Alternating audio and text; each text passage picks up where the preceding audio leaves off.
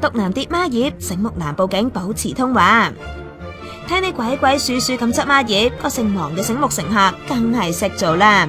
尋日凌晨，個南亞男搭住港鐵，諗住過海去九龍。點知喺灣仔去緊金鐘嗰陣時，佢就喺身上面跌咗對手扣出嚟，再執翻。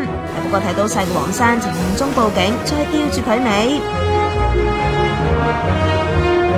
而且一路就同差人傾住電話，所以先可以從東唔從街拉到人。